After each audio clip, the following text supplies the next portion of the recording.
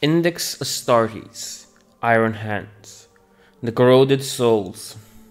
Among all those lost to the dark gods, it is the 10th Legion's sons who clearly bear the mark of their corruption upon their bodies. Their flesh is ravaged by disease, and their minds twisted to the dark designs of the Father of Plague. Them who once scorned the weakness of mortal flesh are now slaves to their own corruption. Everything around them corroding and falling apart in the wake of their ruinous aura. Pain is their companion in every moment of their tortured existences, until at least they earn the final blessing of their dark patron and succumb to the unholy plagues running through their blood, only to rise again as the infamous Plague Marines, rightfully feared by all servants of the God Emperor. Yet in spite of all the countless horrors they have wrought, their fate is perhaps the most tragic of all the traitor legions. For deep within the Eye of Terror, it is said that Ferus Manus still weep for the betrayal that brought him and his sons to this point, his silver hands haunting him with the memory of his failures and sins. Okay, origins. The planet known in Inquisitional records as Medusa is located in Segmentum Obscurus, not far from the Eye of Terror. Its size is enormous, its skies constantly shrouded in blackness, and its air cold, yet it remains possible for unaugmented and unprotected humans to walk its surface. A man could walk for centuries on the endless barren plains of Medusa without crossing his own trail. Were it not for the inquisitorial outposts keeping a constant watch upon it, there would be nothing about the planet indicating its dreadful past and the horrors that it birthed. When mankind first left its cradle to spread out amongst the stars in the stellar exodus, not all the migrant fleets that scattered across the galaxy were equal. Many were refugees, seeking to escape the terrible wars that even then raged upon Terra. Others were ideological groups who wanted to create their own vision of utopia on distant worlds. These had to use whatever vessels they could find, and many were lost to the tides of the warp, in these days before the light of the Astronomicon illuminated the galaxy.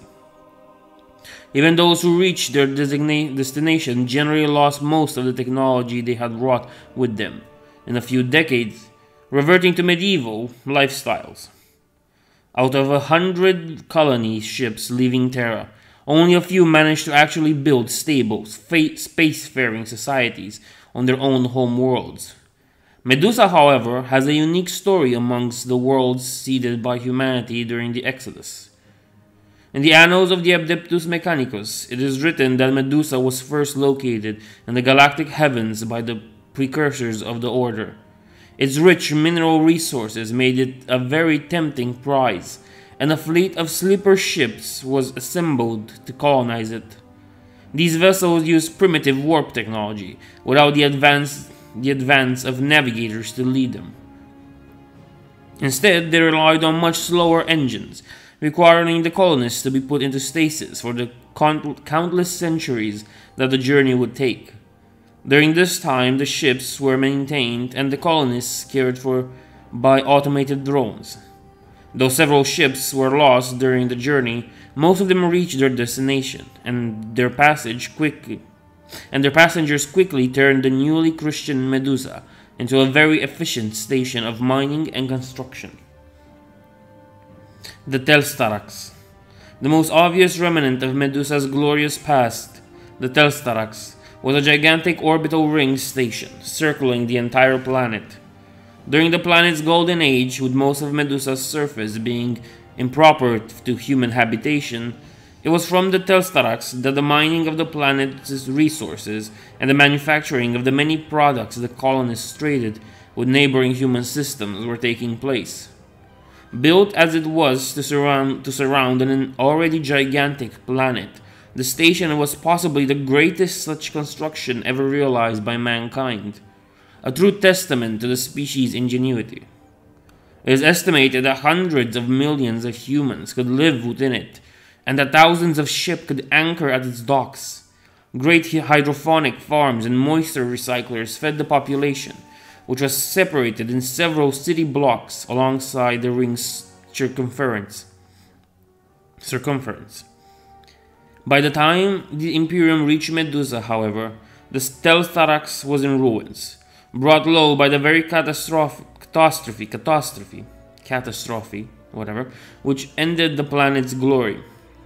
Most of it had fallen to the ground, and the parts that still remained in orbit were a terrible hazard to space navigation near the planet. Not only did the remnants stand in the way of the ships, but ancient weapon arrays remained active,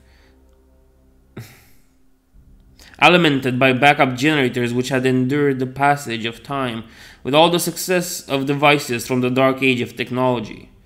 Some adepts of the Mechanicum attempted to board the ruins in orbit and explore them, driven by the lure of ancient technology. Very few of these teams ever returned, and none brought anything worth the great expense of assembling them. Nonetheless, there were still attempts until the Roboutian Heresy. Some explorers even spent the entire civil war within Teltharax, learning of what had transpired only when they emerged near starved and mostly mad. However, this glory was not to last. Long before the warp storms of the long night engulfed the galaxy, a terrible cataclysm befell Medusa. Its exact nature remains unknown. Some inquisitors think it was caused by a rampant psyker mutation among the population. A freaky enough scenario in these days of impiety, while secretive scions of the Mechanicus whisper of even darker sins, refusing to explain the nature of the techno-heresies they are considering, though events that took place after the heresy shed some light on the question. All that is known for certain is that by the time the Emperor revealed himself on Terra and began his great work in unifying the throne world, Medusa was a wasteland, covered in the ruins of its past, filled with lost wonders and horrors. Its population has devolved into superstitious tribesmen, forced to live a nomadic existence by the planet's ever-present seismic activity. It was on this world that Ferus Manus, 10th son of the Emperor of Mankind, arrived after the Dark Gods stole the Primarchs from their father and scattered them across the stars. Among his brothers, Ferus was one of those whose preservation pod spent the longest into the warp before it was spat out into real space. Records indicate that the Primarch only arrived on Medusa barely 2 decades before the world was found by the forces of the Great Crusade, and that he emerged from his womb of metal fully grown, instead of as an infant most Primarchs were when they first set foot on their adoptive homeworld. He was wounded. His blood was falling on the dry earth, and though his wounds were healing, he could tell that the process was still slow, and he had already lost too much blood during the ascent to escape the pit at the bottom of which he had awoken. The silver worm that his coming had freed from its prison had hurt him badly, tearing away chunks of his flesh with his teeth before he had fled. He had to find the creature, to stop it before it did more harm. He knew without knowing why that there would be others nearby, others who lacked his strength and resilience.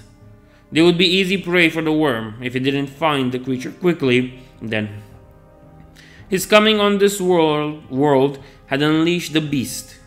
Anything it did would be his direct fault. But he was too weak. His vision swam in pain, and he staggered before crashing down upon the ground. Unconsciousness began to swallow him, and though he resisted it with every iota of his will as he kept moving, crawling forward along the worm's tracks, he couldn't even endure very long the betrayal of his flesh. His last thought, before the darkness of unwanted slumber claimed him, was that he had failed. Because of his weakness, who knew what would happen that he could have prevented? Soon the Primarch came in contact with the nomadic tribes of Medusa. These primitive people, he was a figure straight out of their myths and legends.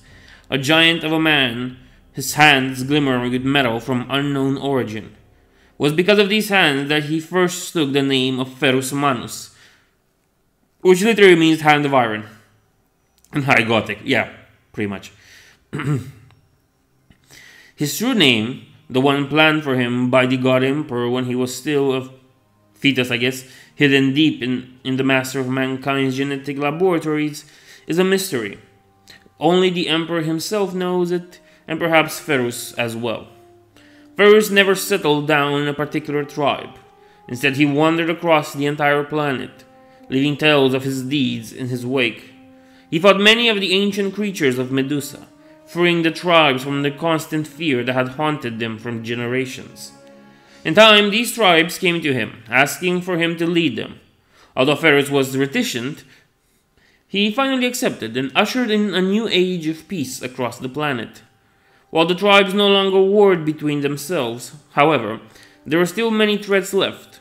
The ghosts of Medusa's past were still stirring from their long slumber, awakened by the arrival of the Primarch. Many medicines were lost to erring horrors, and many more to the crusades that were fought to secure enough land for the tribes to settle. On the few spots where the ground was stable, Ferus Manus ordered cities to be built, so that his people could seek shelter behind their walls. The time of their construction was a harsh one, for the immobile tribes were exposed, and Ferus had to force them to work beyond their limits to finish the walls, before they were pushed to extinction by the mechanical abominations stalking the desert plains of Medusa. The great armored crawlers into which the tribes had journeyed across the planet for many centuries were turned into excavation machines, and with the intellect of Ferus commanding the construction of the fortifications, it only took a few years for the cities to be completed. But there were grueling years which were remembered by the people of Medusa as the time of trials. Where is it? Okay. Another beast fell as he tore its bulbous head off. This one had clearly been designed for battle by whatever ancient savant had created it. Its long, sinuous body was covered in thorns of metal that could, and had, got a man simply by passing too near. He cast the machine's inanimate form away before turning to the workers who had suffered the creature's assault every night for 3 months. He could see the awe in their gaze, but also the bitterness. If it was so easy for him to destroy the monster of their nightmares, why had it taken him so long? They did not know that he had only learned of the beast's presence 2 weeks ago, when an exhausted messenger had finally found him. He had come here as fast as he could, but they didn't care about that. All they knew was that many of their friends were dead, and that he had not been here to protect them. He had no words to console them. Anything he said would only be hypocrisy, for it had been at his command that they had stopped to run and hide and had stood their ground as they built the cities. He was to blame for their loss.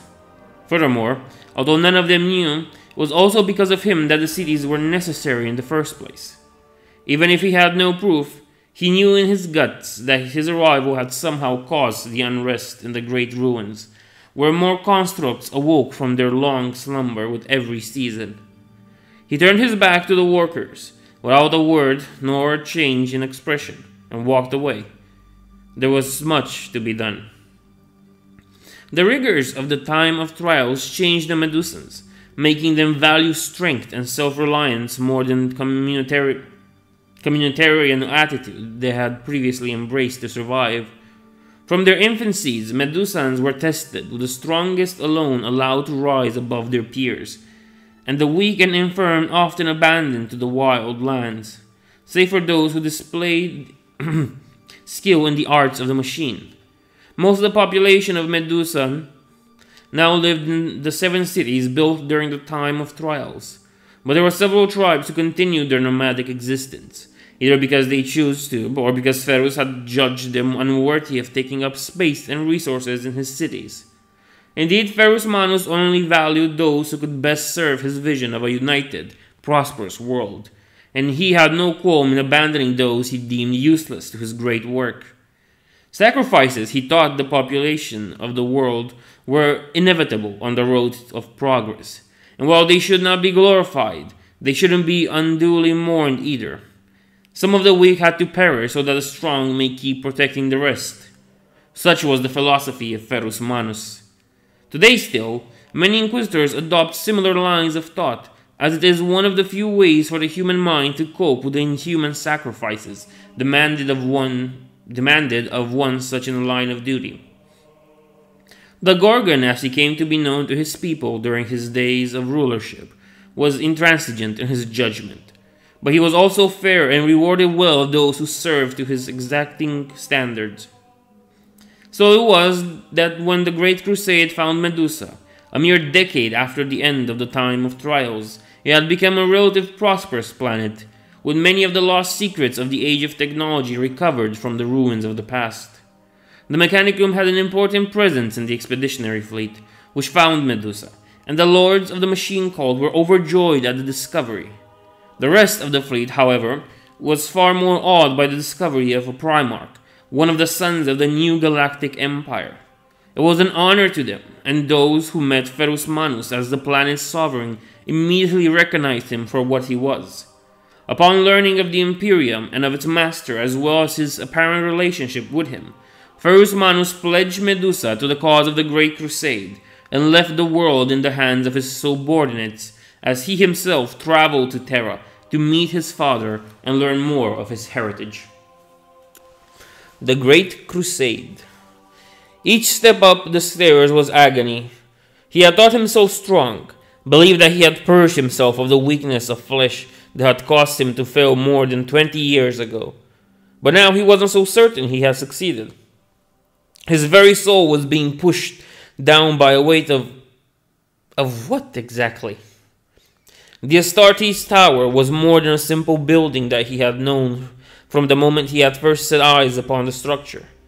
Each of the discovered Primarchs had to climb it at the end of his lessons, to swear his loyalty to the Emperor before taking command of the legion wrought in his image. It was designed to test not just the physical fitness, but the strength of the spirit. A Primarch had to be strong both in body and soul, for they were to lead the legions which would shape the future of mankind. Ferus knew not what would happen should he fail the test. He had heard half-whispered rumors that had happened before, but had faced only silence when he had investigated. Finally, he stood atop of the tower, and knelt before the throne upon which sat his father. There he swore his oath of moment, a promise to not rest nor fail until the galaxy was brought to heel under the Pax Imperialis. "You are the blade of my wrath," said the master of mankind to the Primarch. "You shall expunge the corruption that takes root in the hearts of weak men, so that humanity can claim what is rightfully hers." "I shall," vowed Ferus. "None shall escape my hand, and I will cleanse the galaxy in your name, father." "I know you will," replied the Emperor with a smile that Ferus couldn't tell whether it was proud or sad. Like all Primarchs, Ferus was gifted with a genius intellect, and quickly absorbed the lore required of a legion master. He learned how to direct armed forces over 100 battlefields at once, how to command fleets of dozens of ships in space battles, and though he didn't take these lessons at heart, how to use diplomacy to convince peaceful human worlds to join the Imperium. He spent a lot of time in the great forge cities of the Mechanicum on Mars, forging the first signs of the alliance between his legion and the priests of the Machine God. Reunited with their Primarch, the warriors of the 10th Legion abandoned the designation Stormwalkers, which had slowly begun to attach to them, and renamed themselves the Iron Hands in his honor. Prior to their Primarch's discovery, they had been one of the legions favored by the Imperial commanders when the presence of Astartes were required. Their tactical acumen and willingness to risk themselves to save the lives of their allies had enabled the conquest of many worlds, with the destruction of the Warg Empire of Seraphina being so far the most exemplary campaign in the roles of honor. Under Ferus Manus' command, however, the 10th Legion became a force of remorseless warriors, crushing anything that stood in their path with a cold brutality that unnerved many of the human allies. Possessing a natural affinity for heavy weapons and great engines of war, they annihilated resting human cultures and Xenos empires alike, showing no mercy to those who refused the light of the Emperor's rule. On more than one occasion, the sons of Ferus showed outright contempt for humans fighting alongside them, regarding them as weak and unworthy of the galaxy they were conquering. This obsession with strength came from the Legion's roots both on Medusan and on Terra. The 10th Legion had always selected its aspirants from the youth of strong, proud warrior cultures. It was also encouraged by their Primarch, who personally believed that the legions had to be strong in order to defend the realms of mankind from the countless threats lurking between the stars. We are weapons, instruments of death and destruction, harnessed to serve a greater ideal. Our purpose is to wage war in the Emperor's name, to conquer the galaxy and crush all who stand against us. Anything else is nothing more than self-delusion. Attributed to Ferus Manus, the Gorgon, Primarch of the 10th Legion. In the ranks of the Iron Hands, weakness soon became the capital sin, for the weak threatened all those around them with their failures. On Medusa, the weak had been a burden on the tribes. In the Imperium, the weak threatened to ruin the ideals of the Great Crusade with their imperfections. Entire worlds were burned to the ground in the wake of the Iron Hands, their population put to the sword for their deviance, either genetic or ideological. These beliefs led many Iron Hands to embrace the augmentic technology spread across the Legion. While the other Legion used augmentics as prosthetics, replacements for body parts lost in war, the Iron Hands chose to replace viable, perfectly functional parts of themselves with mechanical equivalents, believing it made them stronger. Many choose to amputate their hands and replace them with augmentics, in imitation of their father's own silver hands. This and the Legion's tendency to field much more tanks and heavy weapons than other Legions earned the Sons of Ferus the nickname of the Iron Tent, which they bore with pride. Like most other Legions, the recruits of the Iron Hands began to come principally from the Primarch's homeworld, but the population of Medusa was too small to be a viable source of genetic diversity for the Legion. To counter this, Ferus Manus declared that all human worlds conquered by his forces would pay a tithe of blood. Upon achieving compliance, if the people's genetics were confirmed to the standards of the 10th, a portion of their youths, both male and female, were taken away by the Legion.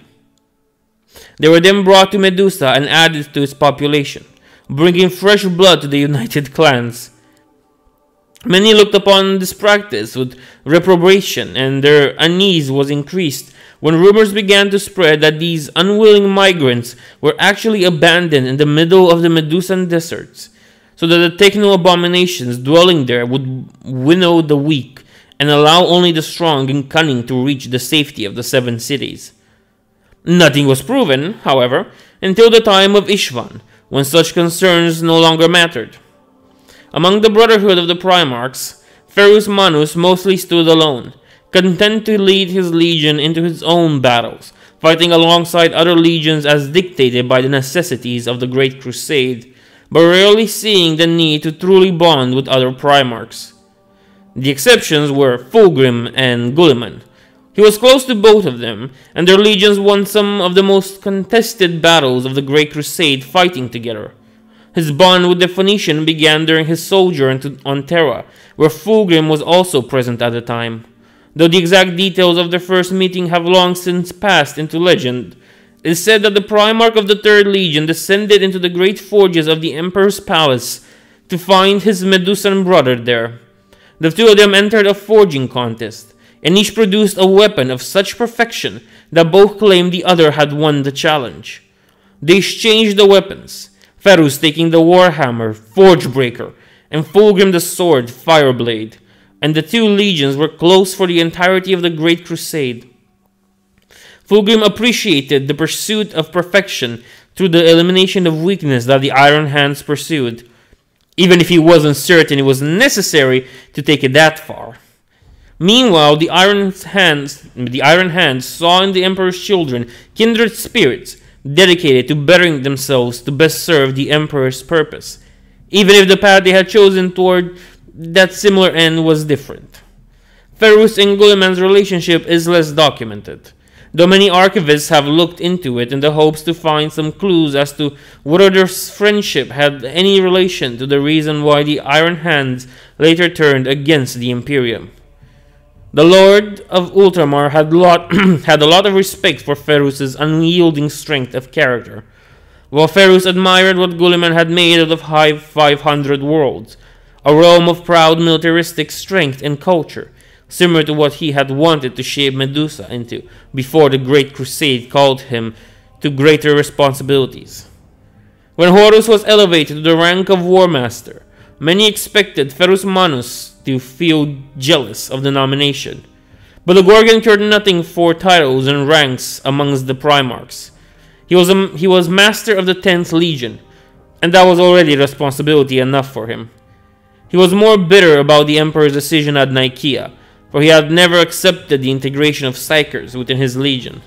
Psychic power, he claimed, depended on fickle, unpredictable emotions, and couldn't be made a founding part of anything, let alone a galactic empire. Still, he bowed to the decision of the Master of Mankind, though he never got around to creating an actual Librarius before the end of the Great Crusade. Pandorax. Past Truths and Lies. After Nicaea, Ferus returned to his campaign within the Ultima Segmentum, accompanied by most of the 10th Legion. A part of the Iron Hands was assigned to another expeditionary fleet. After several years of relative tranquil progress, with regular reports of the Legion's advance to the War Master and the rest of the Great Crusade's commanders, the Iron Hands claimed to have encountered an adversary posing them difficulties, called the Diasporix. It was a gathering of hundreds of spaceships living in a nomad community, using hydrogen collectors to fuel their vessels and fuel. This fleet was a mix of human vessels, crewed by the descendants of human worlds lost to the madness of the old night, and various minor Xenos breeds, all working together in the name of survival. Such a blatant affront to the ideals of the Great Crusade could not be tolerated, and after Ferus's first offer to the humans to leave the Diasporix and join the Imperium was refused, the 10th Legion decided to eradicate the whole conglomerate. But the Diasporix commanders were expert in space navigation and eluded the pursuit of the Iron Tent for months, even managing to defeat the Astartes vessels in several engagements. Enraged by his continuous failures, Ferus Manus sent an astropathic call for aid, judging that his own methods and resources weren't sufficient. He called for the one Primarch and Legion he trusted among the others, the Emperor's children. Fulgrim answered Ferus's call, and the two Primarchs arranged to gather their fleet at the real space equivalent of a nexus of warp routes. However, when the fleet of the 3rd Legion arrived at the gathering point, the Iron Hands weren't there. Instead, after several weeks, they were attacked by a fleet of Dark Eldar vessels, their flagship gutted, and their Primarch captured and dragged into the webway. This would start the Bleeding Wars, where the soul of the Emperor's children would be rewritten in blood and torment. The Palace of Sensation shrouded with the wrath of its lord and its master. The plans of the Lord of Pain and Pleasure had been denied. The Sons of the Phoenix had refused the illumination he had offered them. The layers had been cast into the Materium, their material form whipped out from the galaxy. In his wrath, the Dark Prince had ordered them all tortured for 1 eon for each soul that had been denied to him by their failure. Their agonies would appease the loss, but only slightly. It would not do for Slaanesh to not have his own personal legion in the days of upheaval to come. Fortunately, the prince had another plan, another target for his desires. It would be even better in some ways, for he would even get to enjoy the outrage it would cause to the brute sitting upon the skull throne. But the insult of the well-named children of the Anathema would not be allowed to stand. His pride would not permit it. The Sea of Souls heaved with the deals of gods, and a pact was forged. The sons of the Gorgon would be mutated and lost by the combined power of the two dark gods, cast into the embrace of Nurgle, while the unwilling servants of Slaanesh would be deceived into punishing those who had refused his benevolent rule over them. Slaanesh laughed, and 1,000 never born were born of the sound, each as exquisite as it was horrible, as terrifying as it was seductive. For many centuries, what happened to the Iron Hands between their last astropathic message to the Third Legion and their arrival in the Ishvan system had remained a mystery. It took that long to the Inquisition's highest echelons to piece together the truth of the 10th Legion's fate, with assistance from both the Alpha Legion and the Vanus Tempo of the Officium Assassinorum. Even then, we only know the events as they occurred from the Iron Hand's point of view. How and why such things happened is known only to the Dark Gods themselves. On their way to the muster point, the fleet of the Iron Hands was entrapped within an extremely violent warp storm. Several ships, tens of thousands of crews, and hundreds of Astartes were lost to the Sea of Souls by the time the fleet managed to emerge from the warp, performing a desperate drop back in real space that greatly damaged many more vessels. The 10th Legion's main forces found itself trapped within a system identified by the galactic maps as the Pandorak system. Information on the system was scarce. Even in the great databanks of the Iron Hand's flagship, the Fist of Iron, it appeared as if the data had been deliberately erased, with not even the information about how the system had been named in the first place available. While the Legion serfs and tech marines began the arduous process of repairing the damage done to the fleet, the astropaths attempted to contact other Imperial forces, especially the Emperor's children, to tell them of what had happened. They found all their efforts thwarted, though the Iron Hands had escaped the turmoil of the war by returning to real space. The Sea of Souls was still raging, and astropathic communication was impossible. However, in their attempts, the astropaths discovered the source of the warp perturbation was located on the system's only life-sustaining planet, a jungle-type death world named Pythos. Dozens of astropaths were lost trying to locate or analyze the source more precisely before Ferus decreed that his legion would descend upon the world and locate and destroy the source of the perturbation, even if they had to burn down the entire planet to do so. From the moment the Iron Hands set foot on Pythos, they were beset on all sides. The planet had earned its qualification as a death world. Great predatory beasts stalked the jungle, some of them capable of fighting against titans. The jungle itself grew at an impossible rate, forcing Astartes to burn the woods surrounding their base simply to prevent them from being overgrown. Packs of saurian predators harassed their patrols, and the great beasts forced most of their heaviest weaponry to remain in position in order to defend their bases. Using the senses of his astropaths, Ferus attempted to triangulate the place of the warp anomaly source. It was a long and arduous process, for the bound psychers were driven mad by the efforts, and even those who managed to get a reading could only yield estimations. Finally, however, a gunship reported to have found something that seemed like what the 10th Legion was searching for. Ferus himself led the expedition to the location, tearing a path through the jungle as he did. The source of the anomaly was a monolith of warp matter, hundreds of meters high, yet impossible to see from orbit. Its mere presence caused violent seizures amongst the psychers Ferus had brought with him. Having seen the thing for himself, Ferus transmitted its coordinates to his fleet and ordered the vessel to prepare to fire at it with all of their might, while the ground forces prepared to evacuate the world. The Primarch had little doubt that the combined might of dozens of ships would have a catastrophic consequence for the planet, but he cared little. Just as the ships were aligning into position and the evacuation was about to begin before the bombardment, the monolith reacted to the impending threat.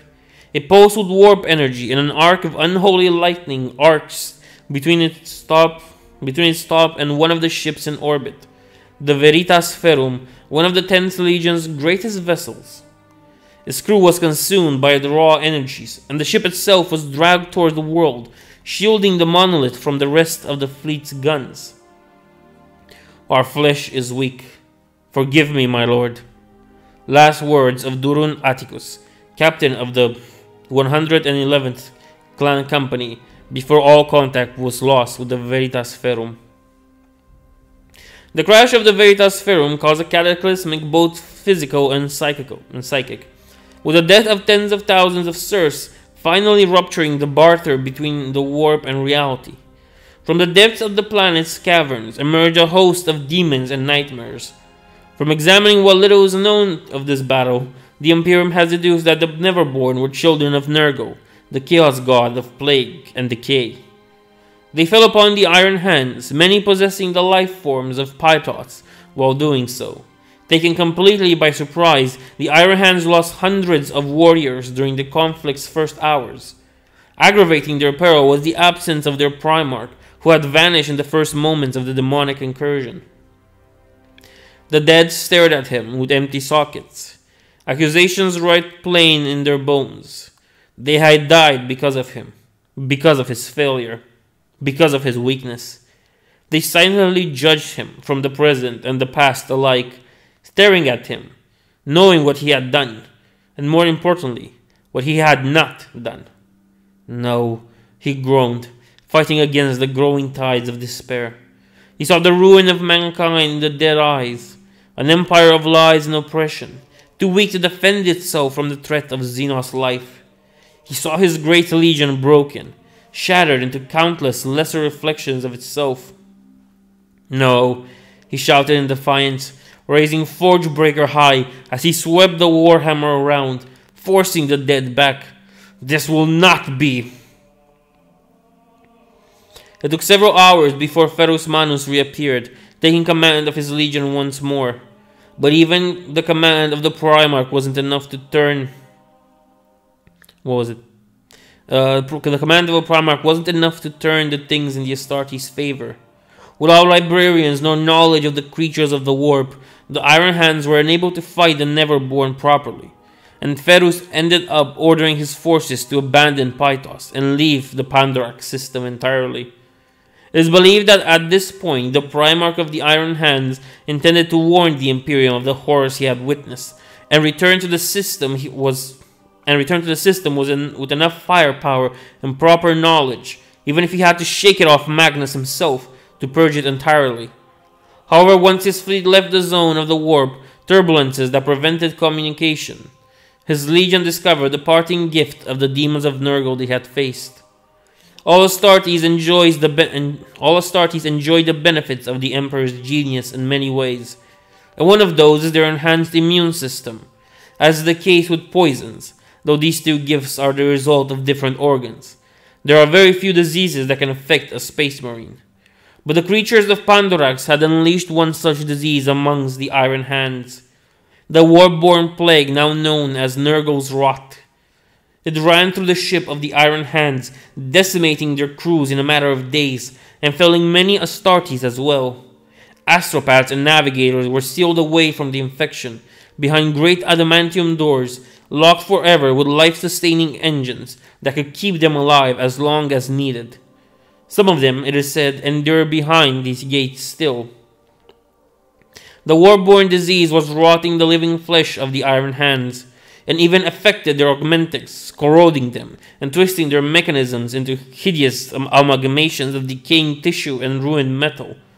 At the same time, visions started to haunt the dreams of the afflicted, vistas of plague and ruin, and of a bountiful garden that offered life and death in equal measure, locked into an eternal cycle of putrefaction under the loving eyes of an all-consuming god.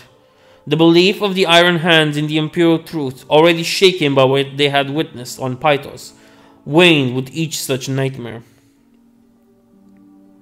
As they struggled to understand the disease and find a way to cure themselves, the Iron Hands were found by Robut Guliman, already walking the path of betrayal, the Primarch of the Ultramarines met his brother from behind the void-sealed sheet of plexiglass, at the demands of Ferrus, not his own.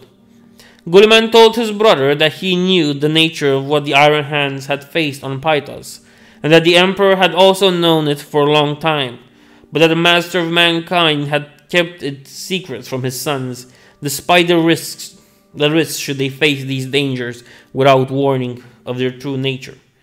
Guliman had told the Gorgon that though he had learned much of the Empyrean secrets, the Emperor alone held the secrets necessary to healing Ferrus and his sons. However, the Master of Mankind would never allow the Iron Hands to live now that they had witnessed the evidence of his lies. At the very least, all Astartes would be purged, and it was unlikely that Ferrus himself would be spared. Guliman then offered another path.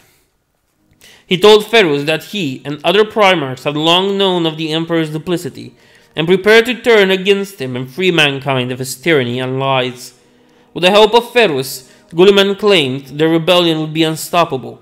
The false Emperor would be deposed, and in his vaults, Guliman and Ferrus would find a way to save the 10th Legion from the curse they suffered because of his lies. It is not known if Guliman's rhetoric, any long-hidden doubt on his part, or the curse running through his flesh that convinced Ferrus. But he accepted Guliman's offer. The Iron Hands would stand with the Ultramarines and their allies in this new crusade. But first, they all must purge themselves of the one last weakness. The purge would take place on the Ishvan system, where Guliman had long planned the beginning of his rebellion. The Heresy. 4 legions gathered at Ishvan, claiming that their goal was to bring down the rebel imperial governor put in place by the Raven Guard decades earlier. The Ultramarines, the Iron Hands, the Imperial Fists, and the Blood Angels came with almost all of their numbers, bringing hundreds of thousands of legionnaires within the same system, a feat not seen since the triumph of Ulanor. Many among the 4 legions started to be overkill. The rebels couldn't possibly require such deployment of forces. They were quelled with lies that it was a show of force to warn the rest of the Imperium that rebellion couldn't possibly succeed. The true purpose, of course, was much different. Ferrus had summoned all of his legion to Ishvan, forcing clan companies all across the Great Crusade to abandon their allies in the middle of their wars of compliance and attend their master. These warriors arrived at Ishvan concerned, wondering why their lord had acted so out of character. Many imperial lives, would be lost due to their absence. Their demand for an audience with the Gorgon, however, were refused. They weren't even allowed to meet with any of their brothers among the Primarch's forces. Instead, they received their orders of battle for the Battle of Ishvan III. Strangely, only they were sent on the planet. All the Iron Hands who had accompanied their lord on Pandorax were withheld aboard their ships. Those afflicted by the curse of Nurgle, it seems, all chose to follow their master in his betrayal of the Emperor. In the battle against the Ishvan rebels, the Iron Hands were tasked with the outskirts of the great city, where the rebels had massed their tanks and heavy ordnance. As such, when the true purpose of the war was revealed in all its horror, they were the farthest to any form of shelter from the virus bombing. It is estimated that about 10,000 Iron Hands were lost in the Ishvan atrocity. Some of them may have survived the initial bombardment and the deluge of fire that followed. But if there were any,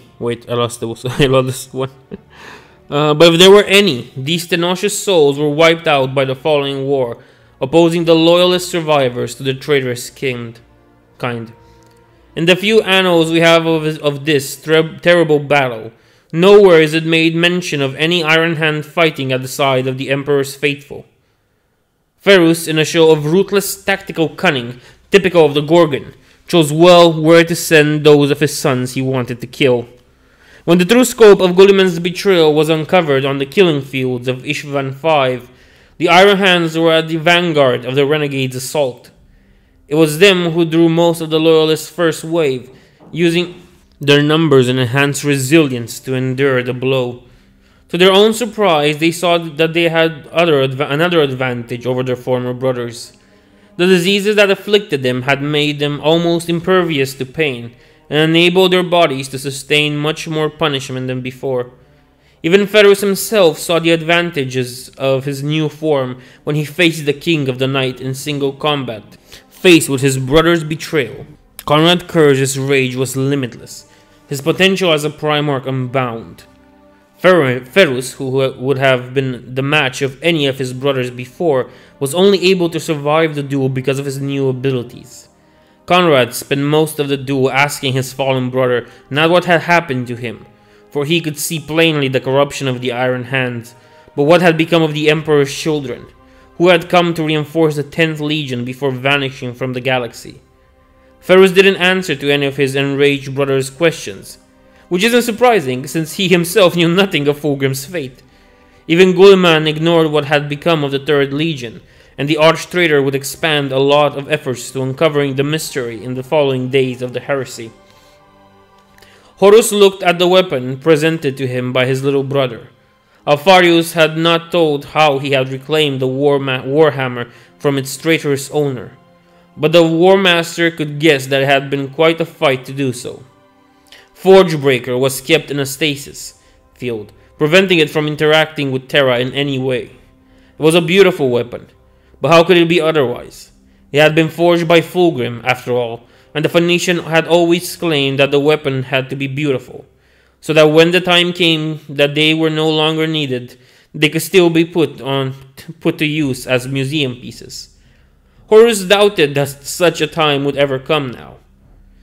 "It is untainted," finally declared Magnus. "Whatever madness has claimed Ferus, it has not spread to his weapon." Horus nodded slowly. There was a significance here, a message that he felt was missing.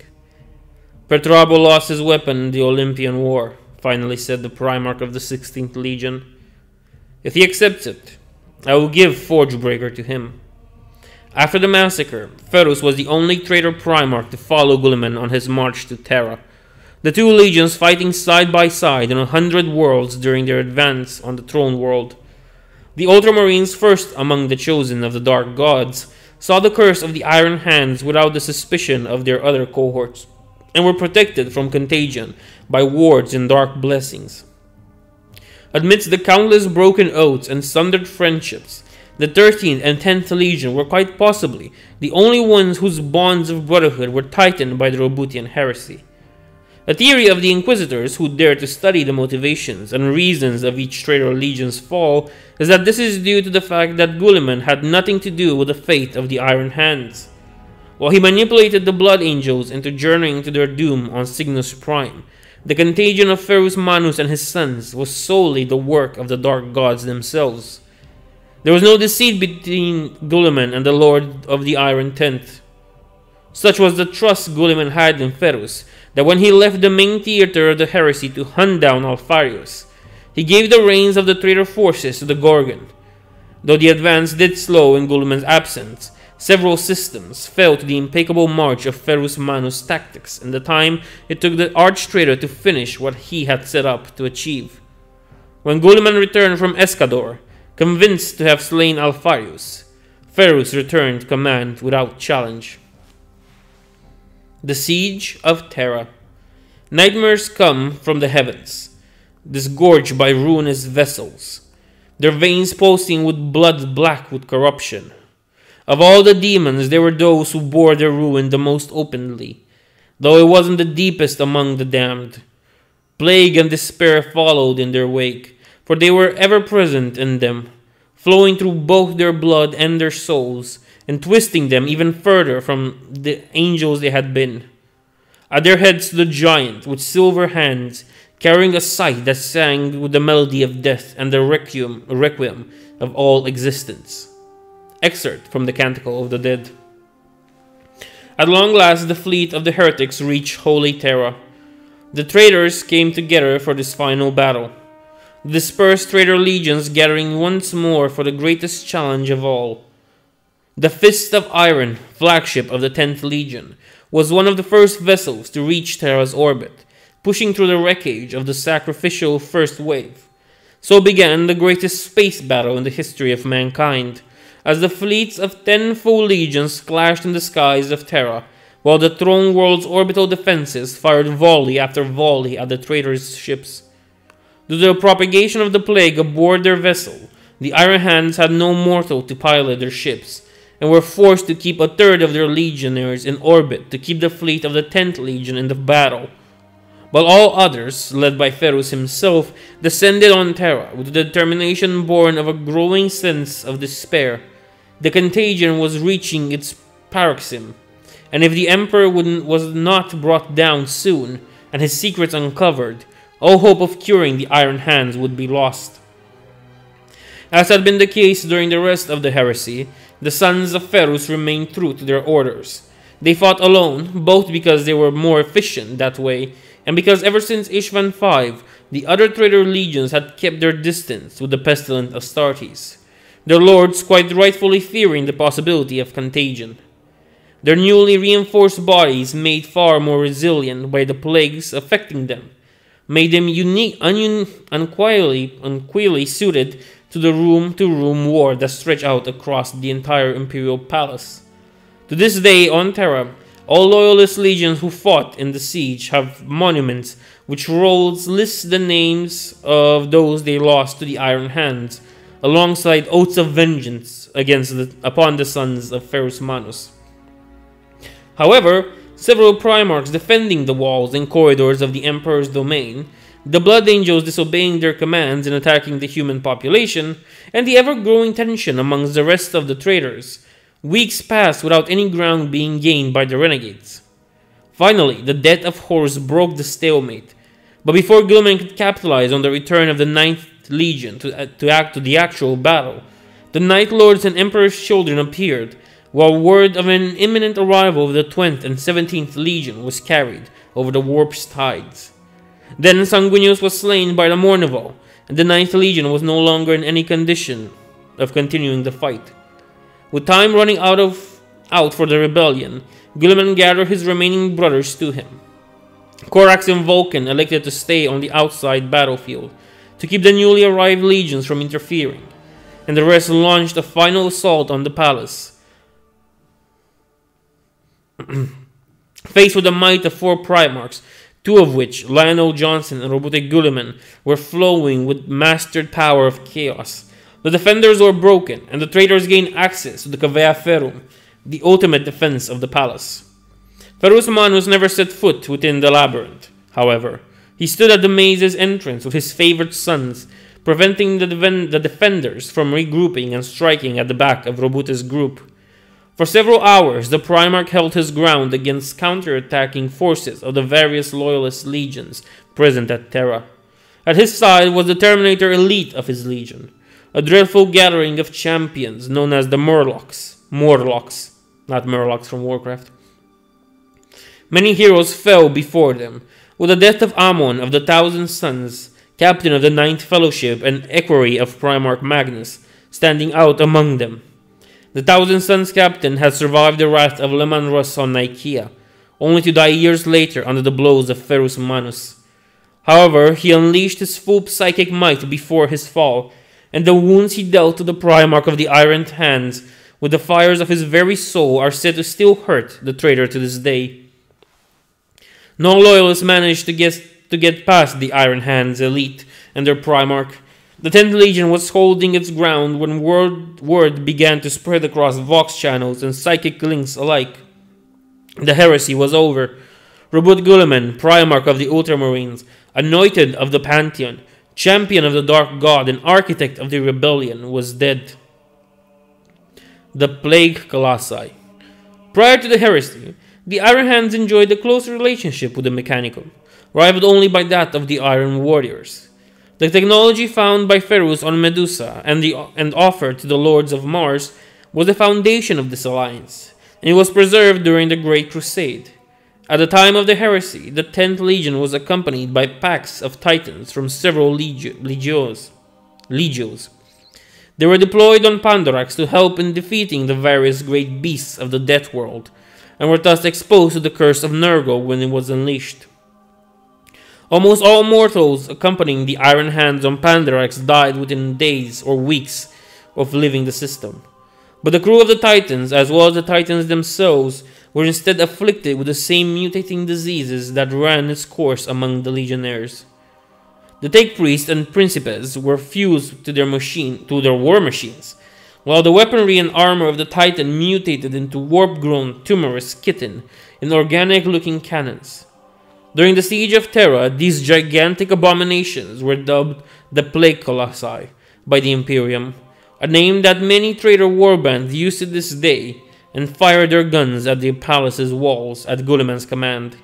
Although many were destroyed during the siege, there are still some in existence, and other Titans have been lost to chaos in this way since the end of the heresy. The Colossi have no intelligence to speak of, their machine spirit replaced by demonic fusion of all the souls who were linked to it during its transformation. When used in battle by chaos warbands, they are controlled by sorcerers of Nurgle, directed towards the foe through sending of images and emotions rather than explicit commands. For most of the long war, the Plague Colossi have remained within the Eye of Terror, for a few warlords have ever had the means to press them to their cause.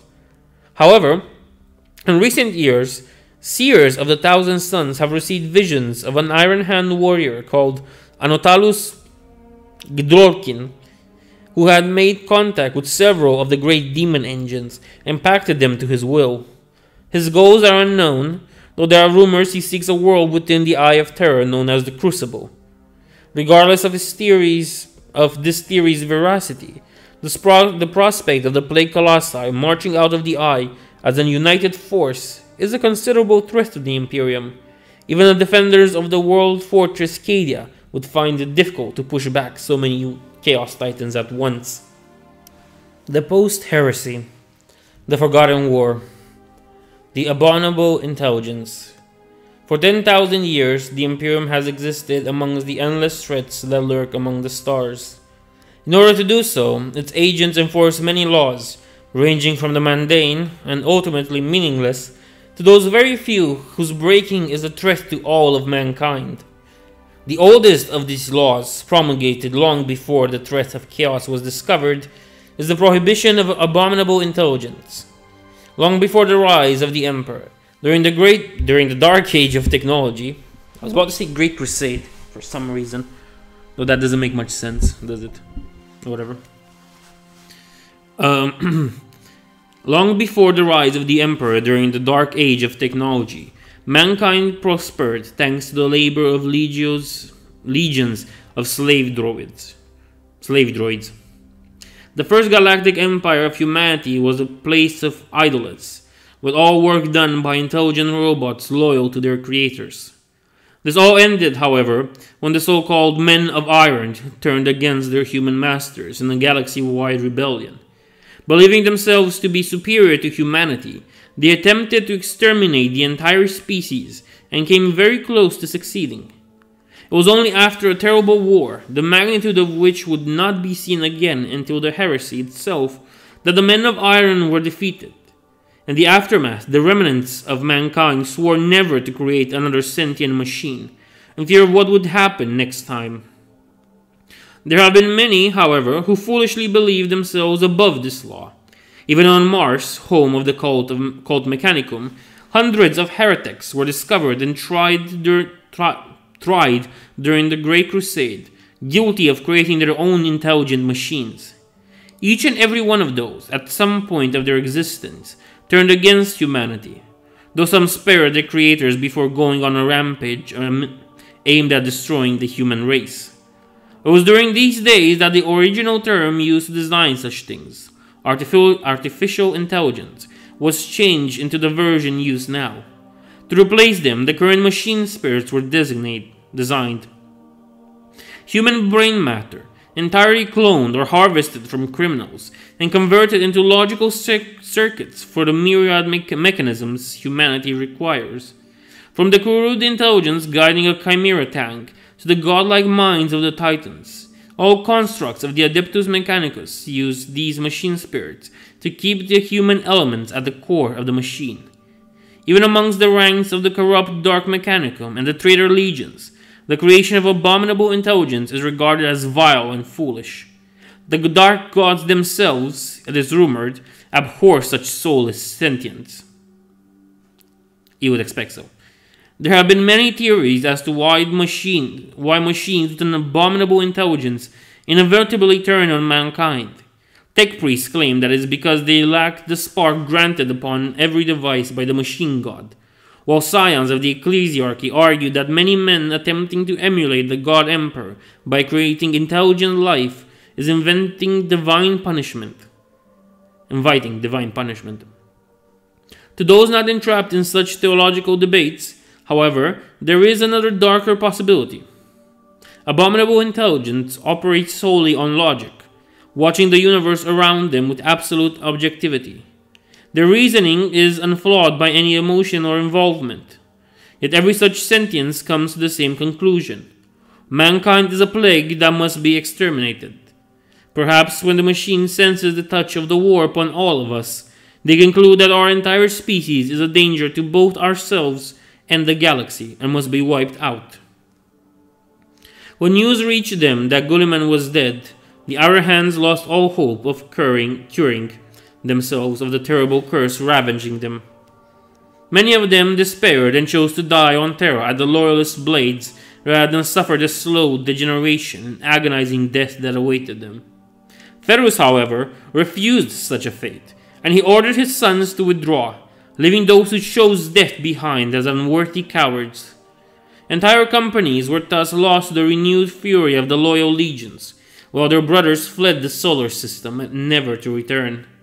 Like most of the other traitor legions, after the end of the siege, the Iron Tent fled to its homeworld to regroup, resupply, and consider the options still open to it. After such a disastrous defeat, of course. However, when the Iron Hands arrived within the system of Medusa, they quickly found out that something terrible had happened during their absence. The cities didn't answer their vox hails, and various signals emanated from the surface. Gunships were sent to investigate, and soon it became apparent that the enemy force had attacked Medusa during the heresy, destroying its cities and exterminating its population. That force was still on the planet, waiting for the Iron Hands to come home.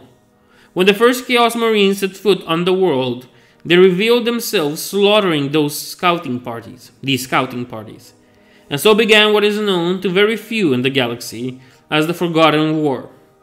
Except for the highest ranking members of the Inquisition, such as those with the credentials required to access this archive, like myself, none within the Imperium may know the truth of the Forgotten War of Medusa, for it is related to one of the darkest forbidden technologies in existence, and the very knowledge of its existence is considered ground for execution by many within the Ordo's ranks.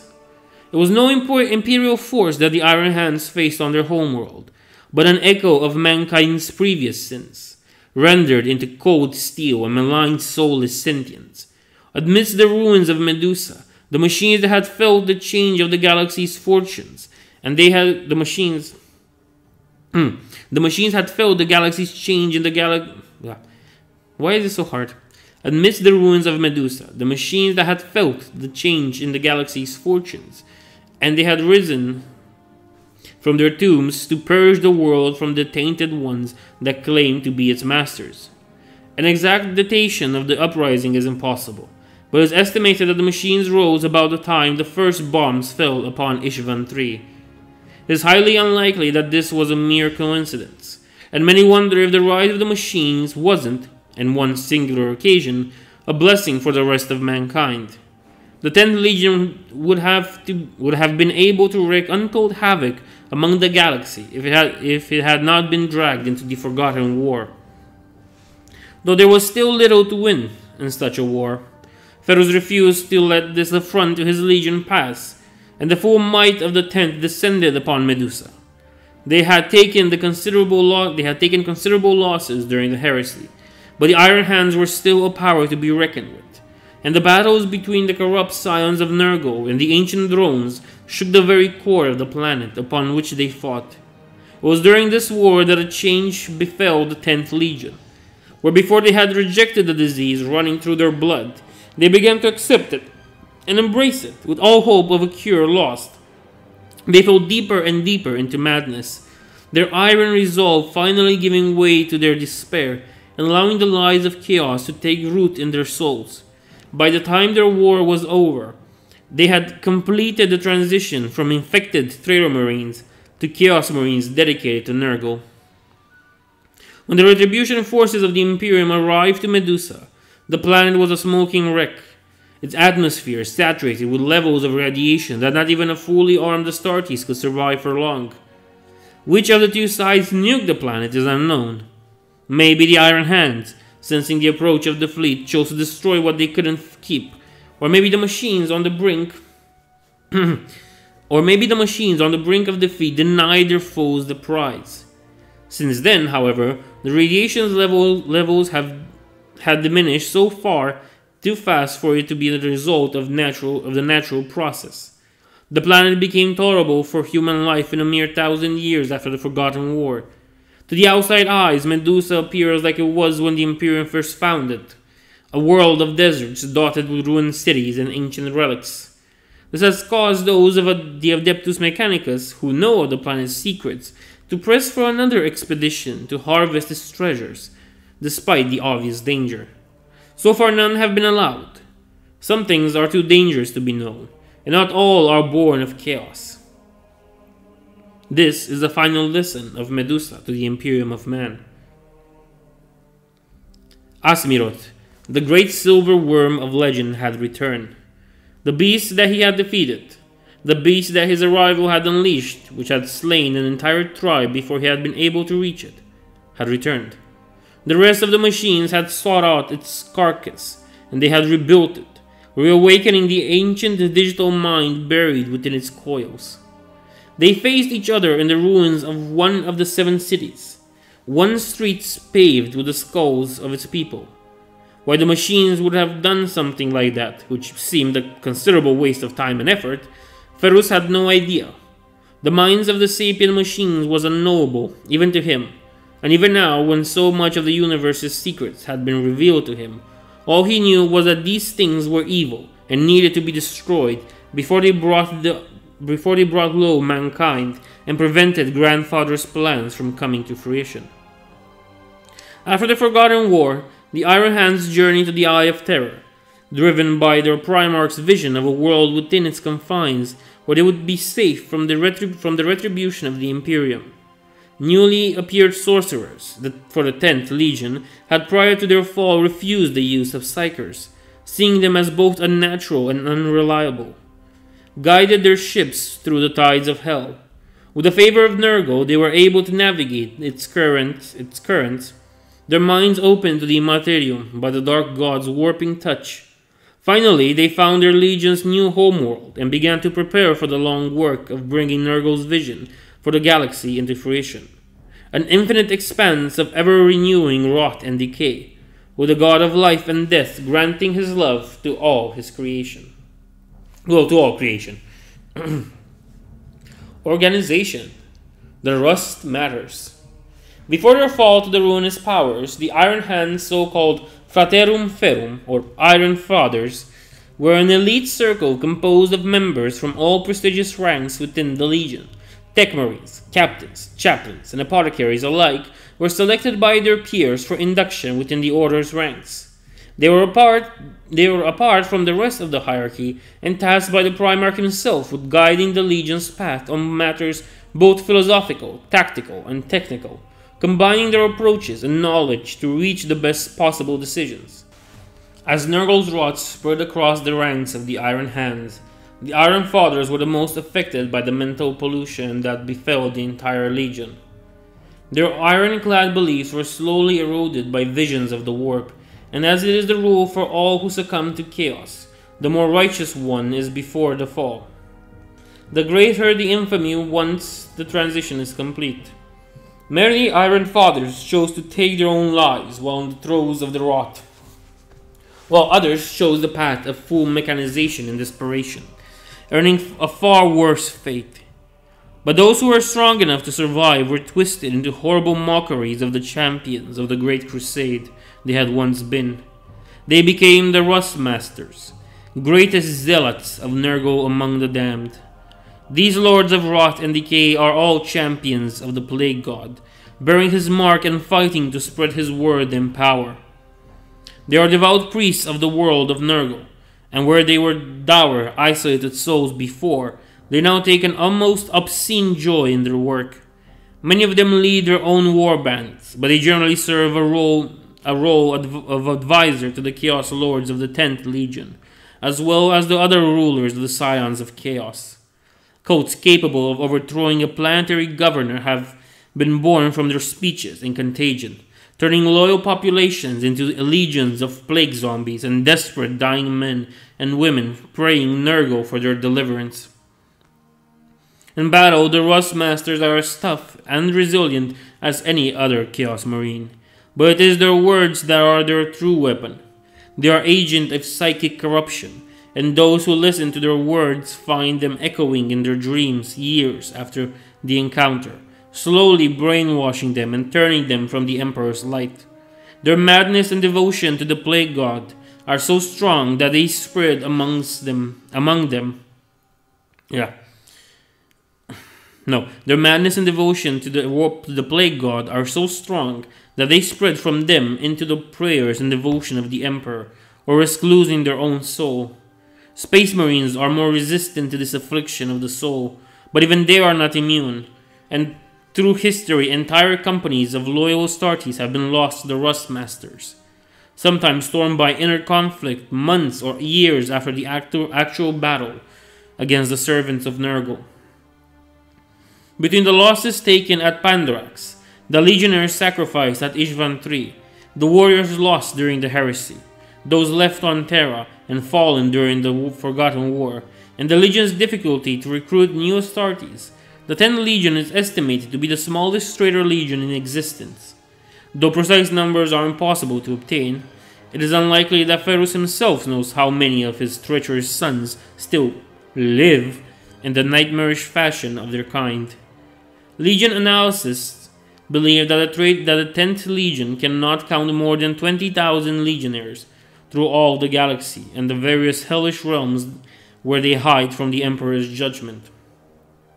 However, this does not mean that the Iron Hands are any less of a threat than any other of the traitor legions. Far from it.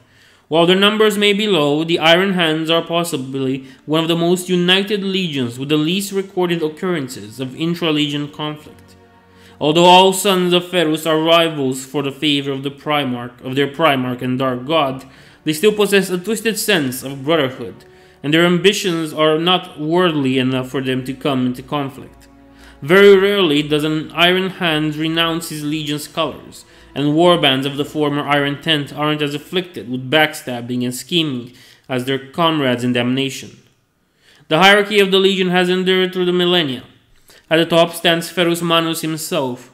The master of the 10th Legion has long ascended into the ranks of the demon Primarchs, becoming a prince of the Neverborn, highest in Nurgle's favor. Like all of his brothers, who have been twisted by the ruinous powers, he involves himself little in the day-to-day management of his legion, spending most of his immortal existence waging the wars of his dark god in the greater game of chaos. Unlike them, however, it is unknown at which point exactly the 10th Primarch shed his mortal flesh to become an abomination to all that is whole and pure in this universe. From the beginning of the heresy in Ishvan to the Battle of Terra, Ferus Manus was consumed by the corruption of Nurgle that even the greatest seers of the Thousand Suns have failed to isolate the instant of his transformation. Perhaps there wasn't one. While most ascensions to demonhood are violent affairs triggered when the concentration of warp energy within one champion of chaos is too high for his mortal soul to contain it any longer, it is believed by some inquisitors of the Ordo Malus that Ferus's own fall was gradual, with the plague god slowly eroding his soul until nothing remained. Some even whisper that this process is not complete yet, that there is still some humanity left in Ferus Manus, and even now preventing him from truly ascending as Nurgle's chosen avatar within the galaxy. While they still revere him, his chosen sons have accepted their father can no longer lead them as he once did, and have taken it upon themselves to provide the leadership the rest of the Legion needs. Captains who lead their men during the Great Crusade and the Heresy still do so today, although none of them have kept all the forces under their command intact. When they fall in the trials of the Long War, another champion rises to claim the rank for themselves, earning it through ritual duels, the respect of their peers, or the favor of Nurgle or Ferus. Warbands of the 10th Legion call themselves clans, adopting traditions and beliefs all of their own in their quest to be closer to the Primarch and Dark Patron, of course. The Rust Masters, formerly known as the Iron Fathers, are the spiritual heart of the 10th Legion, with many leading their own warbands in search of Nurgle's favor. Frater Tamatica, the Plague Rot. Whatever. It is often said that madness and genius are two sides of the same coin, and nowhere is this saying as clearly proved than in the Iron Hand known as Frater Tamatica. Once a Tech Marine from the Iron Hand, he was elevated to the Iron Fathers very quickly after his training on Mars was complete. When the rot spread within the 10th Legion, he was at the forefront of the research aiming to cure it. He tried various ways to drive out resorting to more and more desperate measures, though he never attempted the full mechanization others tried. In one terrible experiment, he attempted to separate the pathogens within him from the rest of his body by interfering with his own existence on a quantum level, dissociating the rot from his being. He failed, and the backlash of the attempt rewrote his entire psyche, driving him irredeemably mad. It also converted all the remaining living flesh on his body into a living and sentient incarnation of Nurgle's rot, his very soul absorbed by it. Now the one known across all Traitor Legion warbands as the Plague Rot is an ever-shifting mass of pathogens and rustic augmentics, speaking with 1,000 voices at once. Exiled from the 10th Legion for the damage caused by his experiments, Tamatica rules an entire demon world within the Eye of Terror, in collaboration with elements of the Dark Mechanicum. There he pursues his research into the secrets of both the warp and the material realm, sending expeditions through the Eye and beyond to seek out the relics of ancient civilizations, human or otherwise, Like all sons of Ferus, he wants to spread Nurgle's contagion, but his ambitions are far beyond that of his brothers. He thinks that by understanding the inner workings of reality itself, he will be able to infect the very laws of physics with the madness of chaos. Interesting. Homeworld. Shadrach Meduson. Once known to the Imperium as the captain of the 10th Clan Company of the Iron Hands, Shadrach Meduson was an honorable warrior and reliable commander.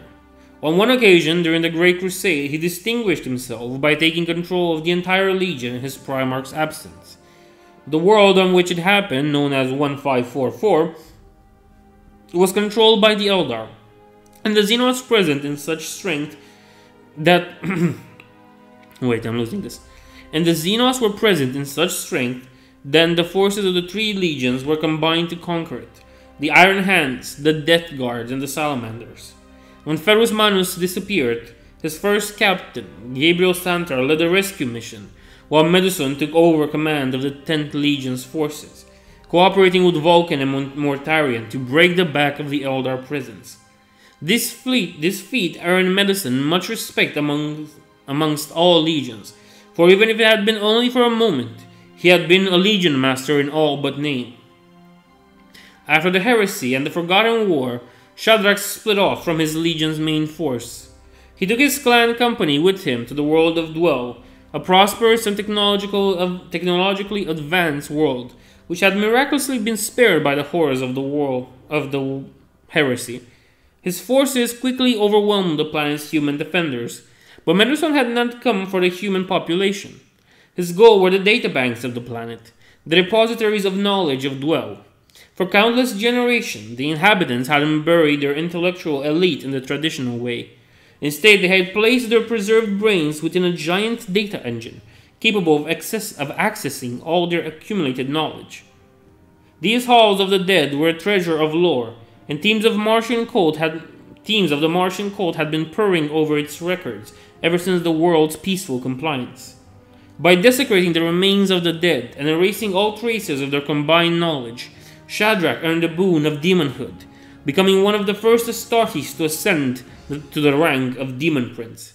Having completed his unholy ritual, he and his men left the planet behind, while hosts of Neverborn began to appear in the aftermath of their desecration, feasting on the remains of the population.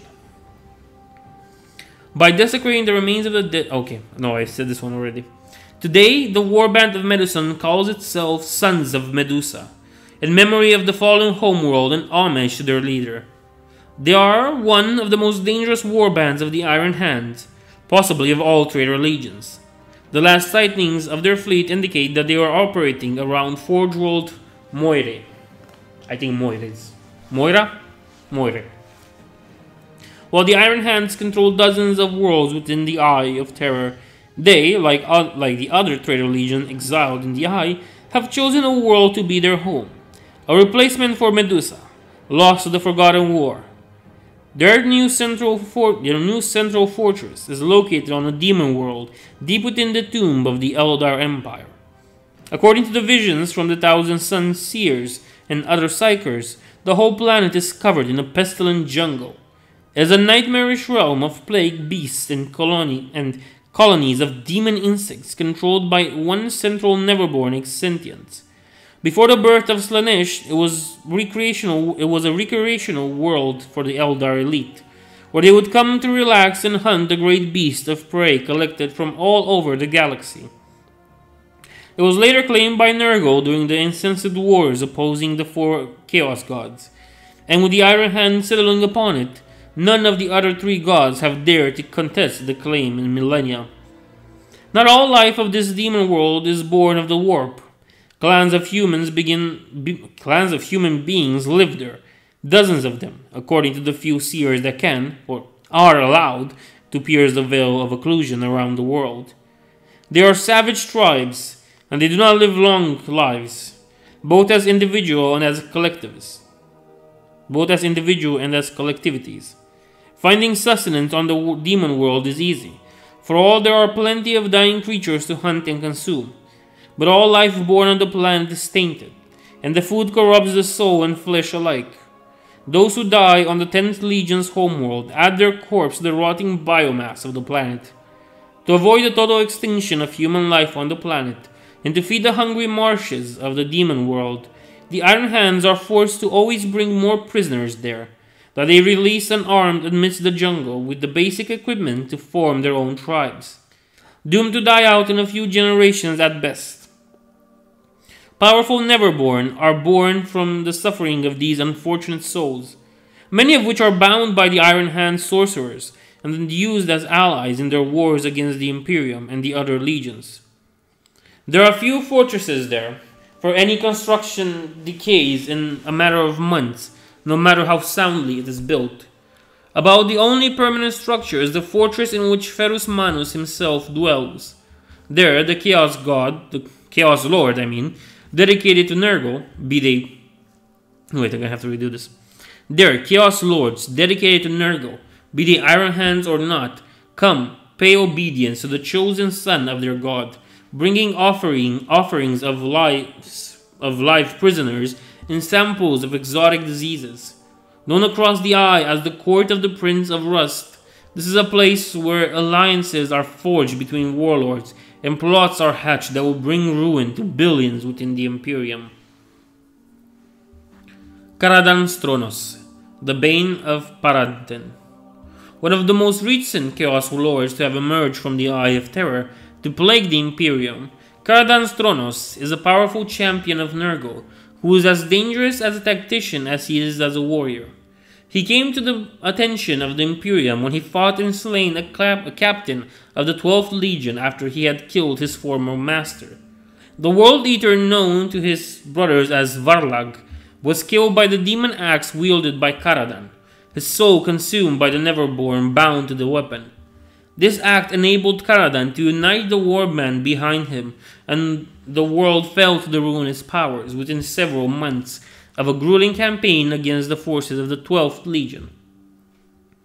Today, 3 centuries after his ascension to Chaos Lord, Caladan Stronos is the overlord of a Chaos Empire stretching across several systems, which has so far repelled all Imperial attempts to destroy it. Paraton is now a demon world, populated by the diseased descendants of its original population, and upon which hundreds of thousands of demons walk. In recent years, inquisitorial reports indicate that he has sent envoys to the Dark Mechanicum, bargaining for their help in the expansion of his heretical domain.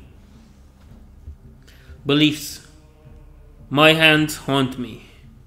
All the sacrifices I have made, all the oaths I have forsaken, all those I have killed, all the worlds I have conquered, all the changes I have gone through, and still they remain the same. They shine, free of rot and rust, reflecting my face back at me. Not the one I wear now, transformed beyond reckoning by the touch of the grandfather, but the one I had all these years ago, when I first slew the silver worm after it murdered an entire medicine tribe. The face of the naive child who looked at the night sky in wonder, ignorant of the truth of the universe. But now I know the truth. I know that decay is inevitable, and that it shouldn't be feared. Resisting its process is natural, but futile. Everything ends eventually. Loyalty is ended either by death or treachery. Every artifice rusts or corrodes, and no life can truly be eternal. And that is why I also know that the silver on my hand is not forever either. It may take 1,000 years or 10,000s. It matters not. Time means nothing here, in my domain within the Great Eye. One day the last clip of this hateful covering will fall, and I will be free. Free of my memories, free of my last weakness, free of doubt and free of regret, truly worthy of Nurgle's love and his plans for me. And then the galaxy shall tremble at my name. The Unholy Scrolls of Neimerol, attributed to the traitor Primarch Ferus Manus. During the Great Crusade, the Iron Hands had begun to embrace their belief of the Mechanicum, choosing to replace their perceived weak flesh with augmentics. This proved to be their undoing, as the flesh they had neglected turned against them on Pandarax and drew them to madness. Now the sons of Ferus Manus worship Nurgle, the chaos god of pestilence and chaos. I guess so. They praise him as the grandfather, the god of life and death, and 100 other aggrandizing titles. In a way, the Iron Hands still believe that the flesh is weak, and that the only way for it to become strong is to receive the pestilent blessings of Nurgle. All of them feel regret for ever resisting his gift, and though they know he has long forgiven them, they fight to prove worthy of his favor. As they see Ferus Manus as their father, the Iron Hands truly believe the god of plague to be their grandsire, thinking he responsible for the creation of their Primarch just as much as the Emperor. To the Iron Hands, spreading the plagues of Nurgle is a holy duty, and those who resist them are pitied, for they are like the sons of Ferus themselves prior to their understanding of Nurgle's truth.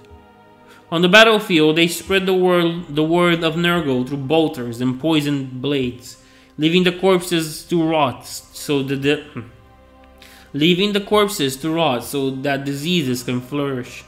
They do not pursue retreating foes, for they are sure that at least a few of them carry with them the seeds of the plague. They despise the Dark Angels, for they consider, quite rightfully, Zinch to be the god of lies and his agents to keep the souls of the galaxy from realizing the truth of Nurgle's way. When the Legion Wars erupted in the Eye of Terror, many Rustmasters called for total war against the First Legion, and the conflict between the Sons of the Lion and those of Ferus echoed through the warp storms for many millennia. Apart from the Dark Angels, however, the Iron Hands have no qualm with allying themselves with other legions, though most warbands find their unbound enthusiasm and contagion disquieting, to say the least. They generally keep their end of any bargain made with another servant of chaos, but respond to treachery with great fury, and not stopping until the other side has been entirely eliminated. On more than one occasion, a Chaos Warband has betrayed a group of the Iron Hands and slain them all, only to find out that the whole 10th Legion was now out for their blood. Today, most traitor legions steer clear from the Iron Hands' domain in the Eye, unwilling to risk their wrath. The corruption of Conqual. In the last century of the 41st millennium, the world of Conqual was the theater of a great battle between the 10th and 3rd Legions. The center of the world's governance fell into corruption, cultists slowly rising to positions of influence and subtly sabotaging the system's defenses. When the Iron Hands arrived, they expected to find a world ready to fall into their hands and easily conquer the system's capital, Hive City. However, they had underestimated the resolve of the rest of the population. Led by a charismatic Imperial officer, the armed forces of Conqual rose against the treacherous masters and sent an astropathic call for help. It took half a Terran Standard year for reinforcements to arrive, during which the Loyalist forces fought a long and horror-ridden campaign against the Scions of Nurgle, battling in the streets of 4 Hive cities, while the Iron Hands themselves remained in the one they had conquered at the beginning, working on some grand ritual. When the reinforcements arrived in the form of a company of Emperor's children and several regiments of Imperial Guard, they linked up with the Loyalist forces on the planet and began to cleanse the Hive cities one by one. Before they were done with that task, however, the librarians and other psychers among them sensed that the ritual of the Iron Hand was nearing its end. Where was it?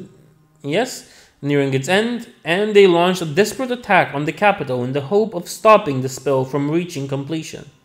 There, the Sons of Fulgrim faced the Demon Prince of Nurgle, summoned from the war by the Scions of the Iron Tent. Behind the creature was a rift in space, from which legions of demons were beginning to pour.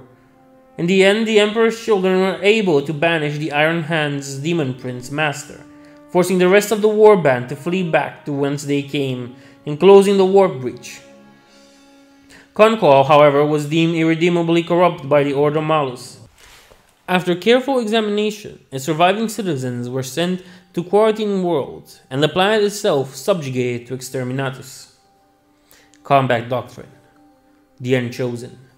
At the end of the Great Crusade and the beginning of the Heresy, when corruption among the Iron Hands was still seen as something to resist and cure, many sons of Ferus believed that they could obtain their salvation by following the path of their legion's creed to its logical end, the replacement of weak flesh with superior iron. To that end, they sought to purge themselves of the disease by extensive augmentation. They believed that by removing the infected parts of their flesh, they would be able to escape the plague that afflicted them. However, the curse of Nurgle ran into more than just their bodies, and deep into their very souls. No matter how much of their flesh they abandoned and replaced, the disease would always reappear in what little was left. As they kept removing their own flesh, so too did they lose their souls the slow process of total mechanization. With their emotions lost to cold logic, the reflection in the Imperium weakened, stopping to be fierce inferno that characterizes most of the Adeptus Astartes. This both angered Nurgle and made the warriors vulnerable to the myriad spiritual predators that constantly hovered around the soul of traitor legions. As the fleet of the Iron Hand was translating in the